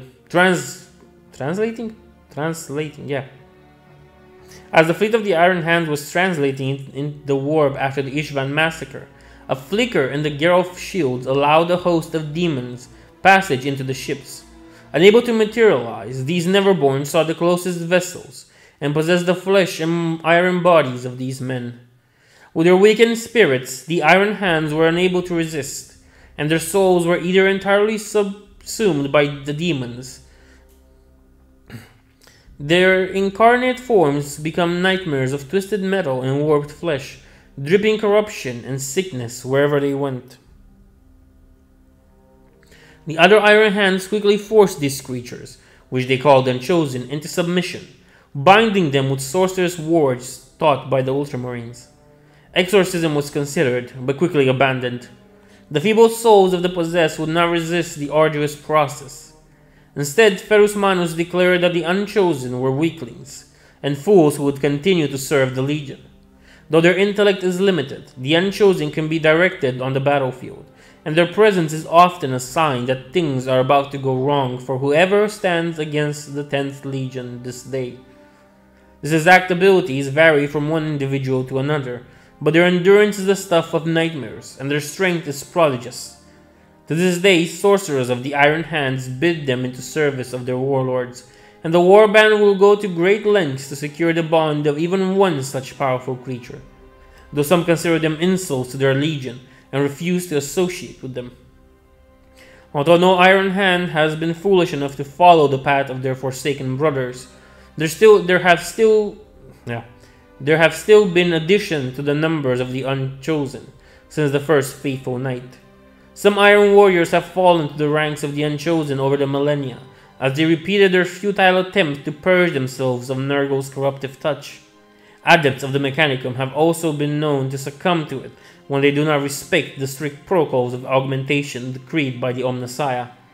It appears that the Plague God has taken a liking for these particular abominations, and his children seek to earn his unholy affection by creating more of them. The Inquisition had looked into the matter, and it is now unheard of for members of the Order to come down upon those who believe they can avoid death by sickness through extensive mechanization. Worlds that are suffering the throes of the Plague Gods, many creations, must thus also endure the Unchosen appearing amongst those of their elite class who think they can escape their fate by shredding their humanity, a fitting punishment for those who betray the God Emperor's divine design perhaps, but also a great scourge for the innocents around them, whatever. The very nature of the Iron Hand's homeworld in the Eye forces them to seek out captives to bring back to their unholy realm, although they do not hesitate to raid other worlds within the Eye of Terror, playing the great game of chaos as well as any other traitor legion. They are unwilling to risk igniting the fury of the Legion's wars anew.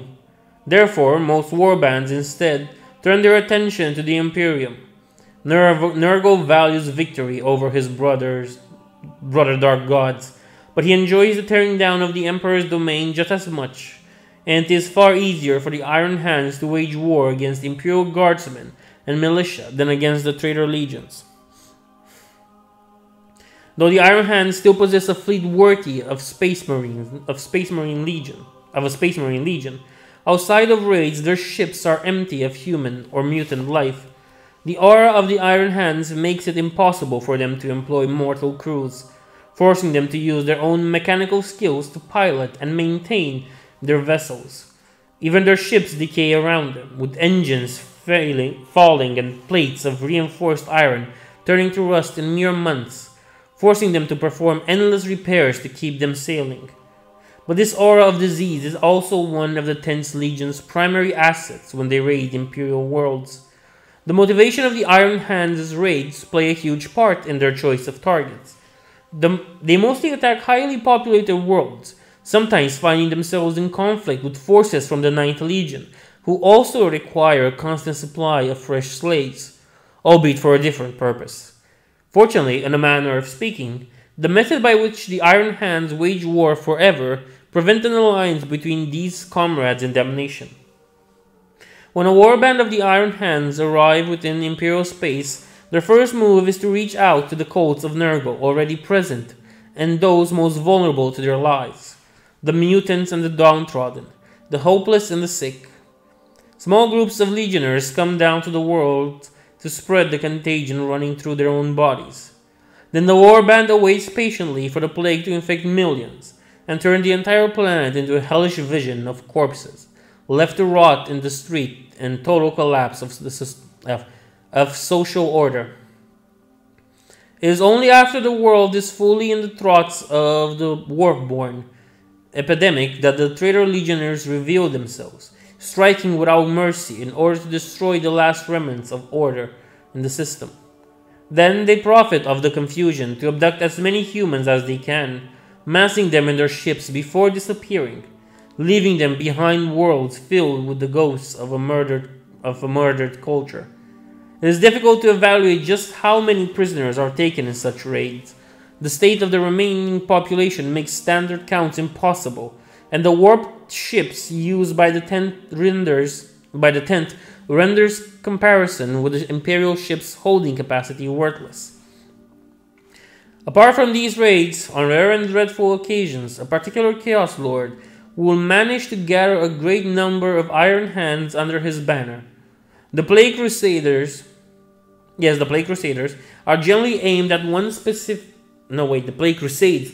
The Plague Crusades are generally aimed at one specific objective, such as the destruction of a particular world-defended hive world, or the profanation of a temple world guarded by the Adeptus Sororitas. In these occasions, they abandon most of their tricks and resort to open warfare.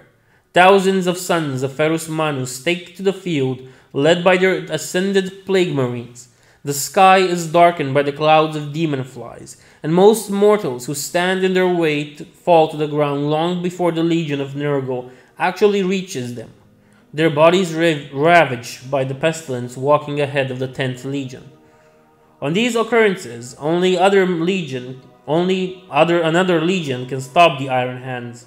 The physiology of the Space Marines is the only thing, aside from the Faith and the God Emperor, capable of resisting the cursed diseases that brought forth from the warp by such concentration of blasphemous souls. Even then, once the Plague Crusade is broken and the Iron Hand's forces beaten back or destroyed, it is most often necessary to purge the entire world upon which the battle occurred with fire. Legionnaires fighting against the Iron Hands are also examined, and those bearing signs of disease are quarantined by their legion's own apothecaries and brought to special confinement grounds, where they fight against the diseases with willpower as much as medical attention. Every loyal legion has these sanctuaries, and each also has a tally of all those who did not leave them alive. Ulrach Bratan, the enthroned king. Once known to the forces of the Great Crusade as the captain of the Iron Hands 65th Legion, clan company, Ulrach Bratan is one of the most powerful Chaos Lords of the 10th Legion. On the killing fields of Ishvan V, he was mutilated by a warrior of the Death Guard and left for dead as the Loyalists withdrew under the command of Mortarion and Alfarius. However, the mutation that already afflicted him kept him alive, and he was recovered by his warriors in the aftermath of the massacre. He was then brought aboard his ship, the Sisypheum, and his apothecaries worked to heal the terrible wounds he had taken. They succeeded, but only by implementing him with a piece of ancient technology plundered from the ruins of Medusa in the captain's youth, the Heart of Iron. The artifact kept Ulrach from dying, but it reacted poorly with the corruption present in the captain's body. Machine and mutated flesh war eternally against each other within his body, requiring him to be kept under care of several fleshsmiths at all time, while he endures unspeakable agonies. At the same time, this condition has drawn the attention of Nurgle, who favors Ulrach for the torment he endures without flinching. Trapped on his chamber, the enthroned king, as he is known to his followers, is able to send out his spirit to cultists across the galaxy, inspiring new heresies and preparing the field for his warband. He also receives various visions from his dark god, which have caused his status among the devotees of Nurgle to soar ever since the days of the heresy. Hundreds of cults hidden within the Imperium pay fealty to him, and he commands one of the largest 10th Legion warband in existence, responsible for countless acts of destruction and corruption during the 10,000 years of the Long War. Both the Emperor's children and the Iron Warriors have suffered great losses in battle involving the enthroned king, and his name is written upon both legions' rolls of enmity. With the Chaos Lord unable to leave the ship, it is his equerry, Cadamus Tiro, who leads the warband on the battlefield. Bratan follows the moves of his favored agents through an ancient Archotech automata shaped of a bird of prey, twisted by energies of the warp into a demonic raven machine. Those who serve the enthroned king call the creature Garuda, and it is rumored to be indestructible, and that all it sees is also seen by Bratan himself. Recruitment and Gene Seed. The Honor of Gaudinia Prime. Yet another grim example of the Iron Hand's infamy. The system of Gaudinia was lost to chaos in the 9th century of the 41st millennia. Gaudinia was a prosperous system, which had remained untouched by war since the first colonists had arrived upon it 3,000 years ago. It traded with neighboring systems and supplied reliable, well-equipped regiments of the Imperial Guard for most of its history. Then, without any warning, an army of several hundred Iron Hands appeared on the planet, spread in several groups, one for each major city on the planet. It was later discovered that the traitor Marines had been brought on the world over the course of almost a millennia, one by one. All of them were placed in stasis coffins and hidden by chaos cultists, slipping out of time in wait for the moment of their awakening. Entire generations of infiltrators spent their lives smuggling the Chaos Warriors onto their planet, believing that their action would earn them the favor of Nurgle in the afterlife. Upon their awakening, the Iron Hands slaughtered the entire population of Gaudinia Prime, abandoning their usual approach of letting their plagues do their work for them. The violent death of billions thinned the layers between the warp and reality, and the host of demons manifested itself on the planet. By the time Imperial forces arrived in response to the planet's desperate pleas for help, there wasn't a single survivor on the planet.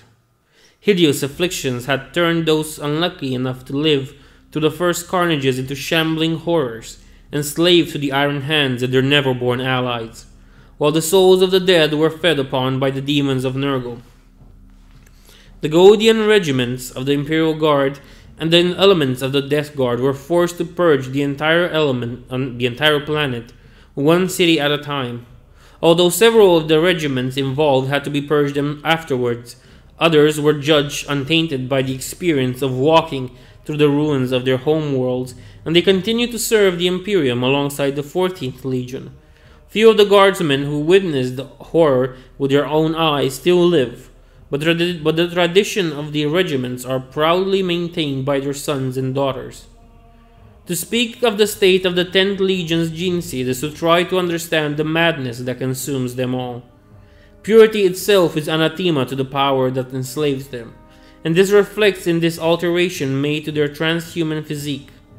Before the heresy, the Iron Hands were stern, stoic figures with a fierce temper that was always kept in check, through sheer willpower. It was believed that their distance with the common humanity may have been due to a flaw in their gene seed, perhaps by causing an emotional severance with the rest of mankind's greater than experienced by all legionnaires upon their ascension. Whether this is the case, however, has become completely irrelevant in front of the utter corruption that has spurred into the 10th Legion's bloodline over 10,000 years of devotion to Nurgle. Countless diseases and degenerations afflict them, and those who have transcended into plague marines aren't, by any definition of the term, truly alive. It is only these Iron Hands who are still awaiting their transformation who are capable of producing gene seed riddled with infections as it may be. Even if the subject survives the diseases, the gene seed is far from perfect. Almost every Iron Hand has at least one Astartes organ non-functional, depending on the particular combination of contagions this warrior suffers. Ironically, the 10th Legion is perhaps the one of the traitor legions with most apothecaries left in its ranks, and they take their duties very seriously. On the battlefield, they collect the progenoid glands of their fallen brethren, displaying a care and respect for their brothers unseen among any other of the traitor legions. Despite these efforts, very few progenoids can be successfully harvested. With the already diminishing numbers of the Iron Hands and the new battles waged within the Eye of Terror, traditional replenishment of the Legion's ranks would have quickly caused it to end up extinct. This has caused the apothecaries to innovate, turning to Nurgle for help. The Plague Father's answer was to send his chosen warriors an abomination of the warp, known to those strong of will or insane enough to burst such lore, as the Neragalia. Located on the demonic homeworld of the 10th, the Neragalia is a sapient demonic tree, with which were placed the progenoids of hundreds of dead Iron Hands and other legionnaires at the beginning of this pact. The Neragalia feeds on the rotting biomass of the planet, and produces repugnant, bloated fruits within which new progenoids can be harvested, riddled with even more pestilence than those already present within the Iron Hands. The demon tree is a treasure of the Legion and Nurgle, and is defended at all times by hundreds of warriors and tens of thousands of Neverborn, pacted by the Legion's sorcerers, and willingly serving alike. When warbands return to the demon world after a campaign, its apothecaries will bring the gene seed of the fallen to the Neragalia, feeding the essence of the dead to the great tree, so that it may be renewed by Nurgle and spread across all future Iron Hands. It is said that Nurgle himself sees it as one of his finest work, a life-bringing entity whose creation is a pure instrument of decay. Ferus himself sometimes walks under its shadow, and the Demon Primarch has even aided in the harvest on occasion. The progenoids touched by his hands are fiercely sought after by apothecaries, as they are believed to be especially blessed by the ruinous powers. Recruits from the 10th Legion generally come from the worlds invaded. Among those captured to be brought back to the Legion's homeworld, the young males are deliberately exposed to violent contagions, even more so than the rest of the unfortunate souls captured by the traitors, and fed an infected sludge that forcefully grows their body into something approaching the first stage of genetic transformation to Astartes. Most aspirants die horribly in the process, but those who survive are then taken to the apothecaries' workshops, where the progenoids are implemented. The process is abominably painful, for it is not just the subject's genetics which are forcefully overwritten. His very soul is exposed to the taint of Nurgle, drowned in visions of endless decay until it finally breaks and he submits to the Grandfather. Some of the apothecaries of the Iron Hands have remarked that the longer an aspirant endures before breaking down, the more Nurgle seems to favor him afterwards. This is in accordance to what is known of the Plague God's nature, for he enjoys the struggle of those afflicted by his creations, as much as he appreciates the devotion of the heretics that praise his name in words and deeds. The Plague Marines. Those Iron Hands who can gain the favor of Nurgle and survive long enough earn the transformation into one of the most feared warriors in the galaxy.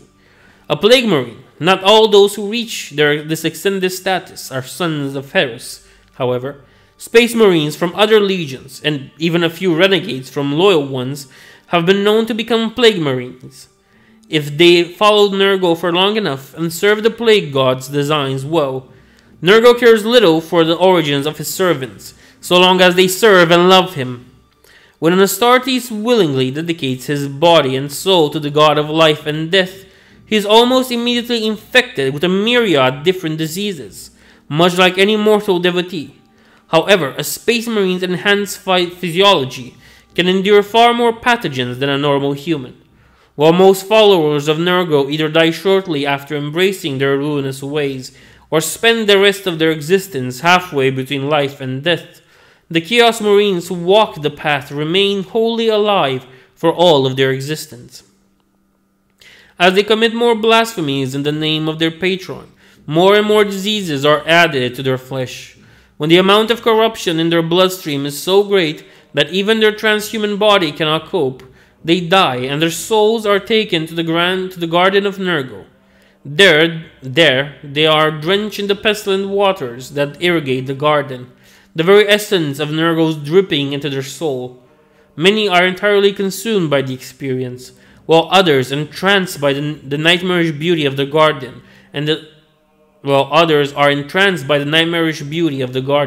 and elect to stay in this hellish afterlife. The rest are returned to their corpses and restored to a twisted parody of life. They become Plague Marines. Plague Marines feel no pain, and do not suffer from the symptoms of the uncountable diseases they host in their necros flesh.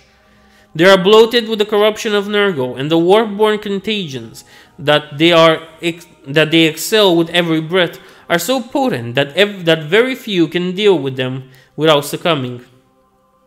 Corrupted slime drips from their rusted armor, while their warp-touch aura reshapes their surroundings in the image of the garden. Each and every one of them carries a close-quarters weapon covered with a mix of poisons and pathogens that makes even the smallest scratch a lethal wound. They also manufacture grenades from their own rotten inwards, using the explosives to expose a maximum of enemies to their contagion in a single blow. So lethal are the contagions of the Plague Marines that even the other Chaos Marines dedicated to Nurgle can hardly survive their presence for any extended period of time. Thus, while the Plague Marines are looked up to by their non-extended brothers, they are also perpetually separated from them, and it is a separation that still weighs on their being. Despite all their alterations, they are still Astartes at their core, and carve brotherhood and unity of purpose like any legionnaire. To appease this solitude, they gather in squads of their own, and spearhead the advance of Iron Hand forces. A few capable of bearing the severance from the rest of their kind wander the galaxy alone as champions of the Plague God, spreading decay and destruction in their wake. All of them, however, are waiting for the day when all Iron Hands have left behind their mortality and descended to the ranks of Plague Marines, when they can once more act as a legion under the command of Ferus Manus and the will of Nurgle. Warcry. Iron Hands relish battle, for war is to them the ultimate theater of decay, the place where all things fall victim to the inevitable hold of decay. Discretion never enters their mind, for the aura of death they exude would betray them in a moment. Instead, they call out their foes in joy, accompanied by the shrieking voices of minor demons manifesting in their treads. Though their vocal cords are often damaged by their afflictions, the words they shout at those they face can still be recognized in most cases.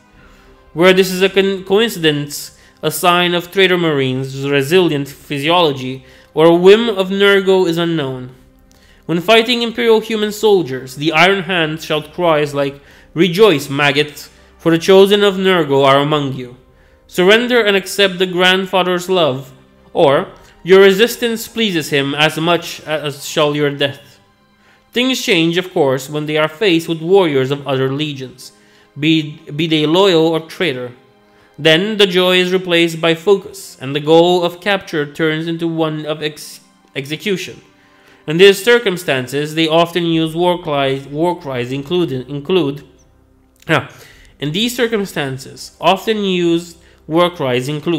"For the Grandfather and the Primarch, we bring endless pestilence, and bow before the tides of decay."